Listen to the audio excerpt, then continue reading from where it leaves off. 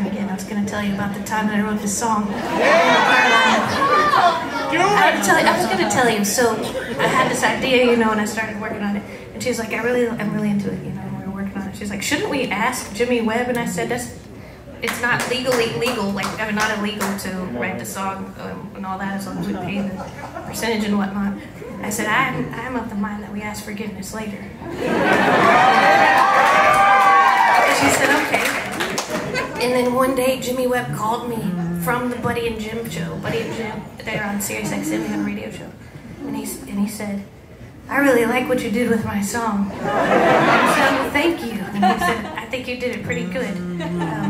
I don't even mind splitting the royalties. And I said, oh, thank you.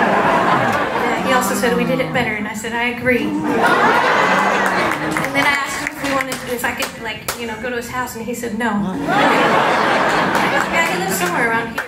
But I think it's probably because he knows I'm would probably take cool stuff and borrow it.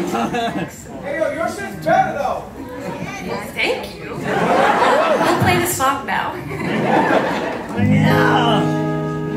I was a highwoman and a mother for my youth.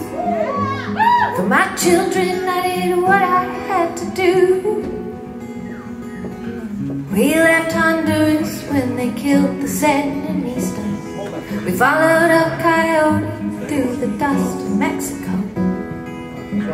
And every one of them except for me survived, but I am still alive.